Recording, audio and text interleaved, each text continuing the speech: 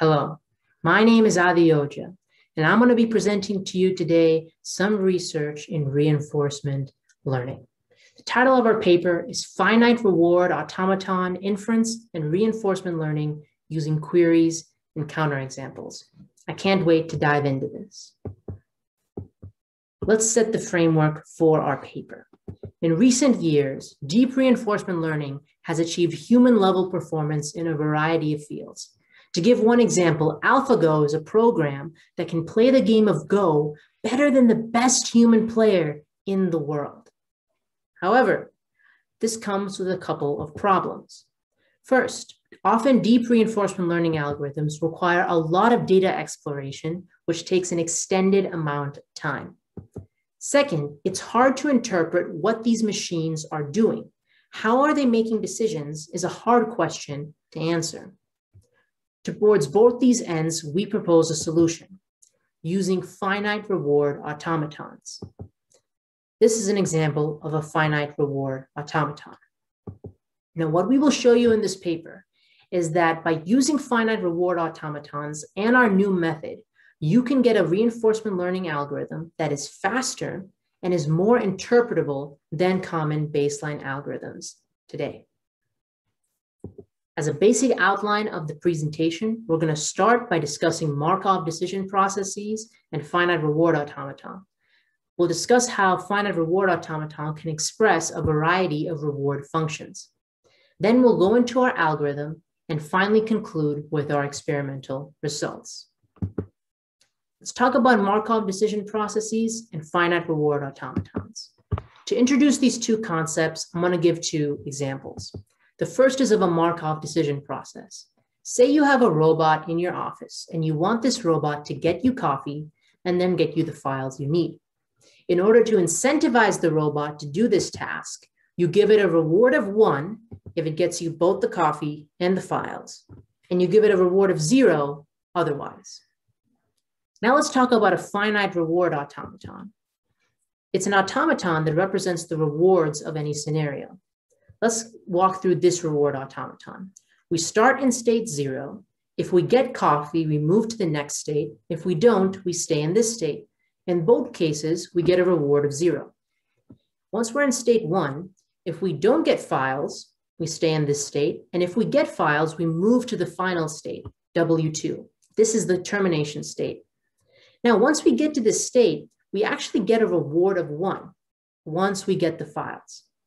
Now, if you notice, both the MDP reward function and this finite reward automaton give rewards for similar actions. If you get coffee and get the files, both this function and this automaton will give you a reward of 1. If you don't get coffee but get the files, both of them will give you a reward of 0. When this happens, when both a reward function and an automaton have the same rewards, we say that the reward automaton encodes the MDP reward function. Now, this is important for reinforcement learning. In a reinforcement learning scenario, we don't know, or the agent doesn't know, what the reward function is, and it needs to figure it out somehow. Our algorithm allows the agent to infer a finite reward automaton that encodes this reward function. Once it's able to figure out what that reward automaton is, it uses that automaton for reinforcement learning. And this has a powerful impact. Now, before we go to our algorithm, some of you may have the question, why are we using finite reward automaton? Why is that the best thing to use? After all, how can you be so sure that this automaton can encode MDP reward functions? Could it be, is it always possible that for any MDP reward function, we can encode it with the finite reward automaton? The answer is yes. We show in our paper that for any finite valued non-Markovian reward function, you can get an FRA, or a finite reward automaton, that can encode the rewards from that reward function. And this makes it powerful because any situation that can be modeled by a finite valued non-Markovian reward function can use our method, because we know that there will be a finite reward automaton that can encode our function. With that, we're done with the finite reward automatons, and we can now move on to our algorithm. Again, it's important to note that our algorithm's goal is to infer a finite reward automaton that encodes the MDP's non-Markovian reward function. The basis for our approach is based in L-star learning, a technique developed by Angwin in 1987. In this approach, there are two systems, a teacher and a student. The job of the student is to learn from the teacher by asking questions. In our scenario, the teacher is done by two reinforcement learning engines, both of which perform Q learning. The student is called the inference engine, and it can ask one of two questions. The first question is called a membership query. It asks, do these actions get me this reward? For example, does going to A, then B, and then C get me a reward of 0 or 1? The second question is called an equivalence query. The student can infer a finite reward automaton and ask the teacher, is this the correct reward automaton? Does it encode the MDP reward function? And again, the teacher can answer yes or no. Let's get a more granular view by moving to this diagram. What we can see here in the middle is an inference engine marked by the student. And we have two teachers, one reinforcement learning engine that answers equivalence queries, and another reinforcement learning engine that answers membership queries. Let's detail the process.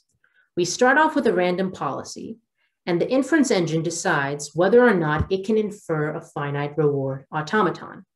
If it can't, then it asks a series of membership queries. Again, do these set of actions give me a reward of 0 or 1?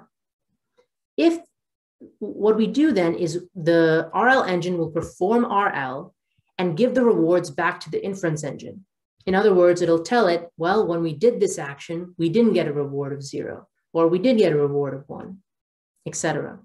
We keep on asking these questions until eventually the inference engine says, I can infer a finite reward automaton. Then it asks an equivalence query. So say that it's asked enough membership queries, the inference engine may come up with the following hypothesis reward automaton. Once it has this hypothesis reward automaton, it's going to move to an equivalence query.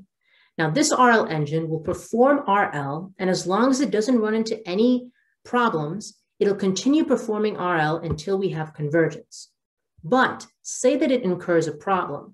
For example, say that during reinforcement learning, we find that if I get coffee and then get the files, I get a reward of 0. Well, that doesn't match up with this reward function.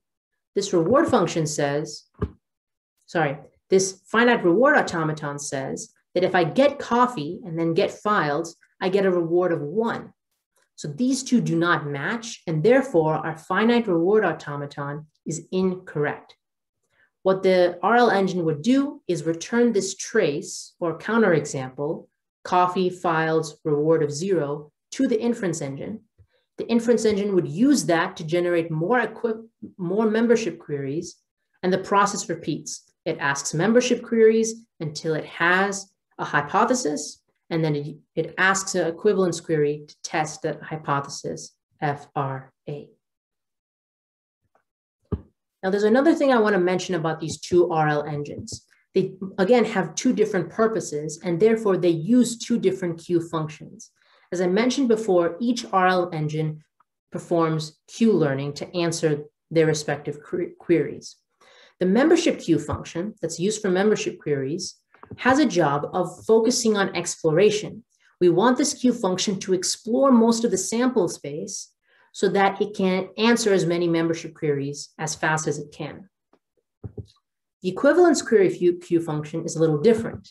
Its focus is on finding the optimal policy. It wants to do RL until we converge to the optimal policy.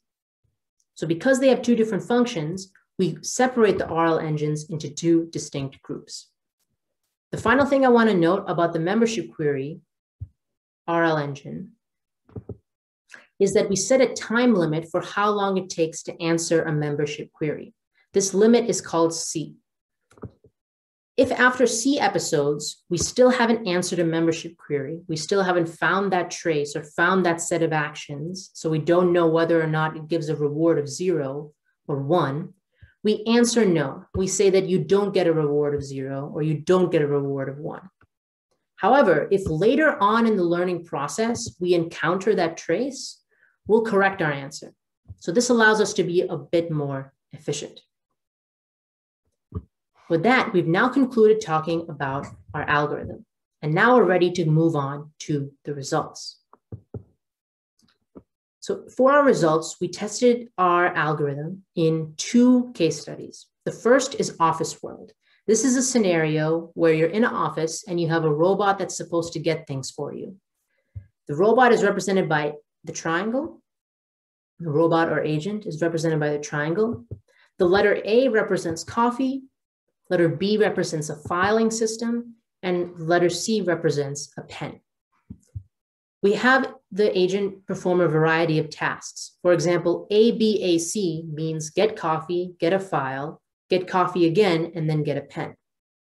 And similarly for the other tasks. Our second case study is called Craft World. In Craft World, this simulates a Minecraft environment where the agent has to build a hammer, and build a sphere.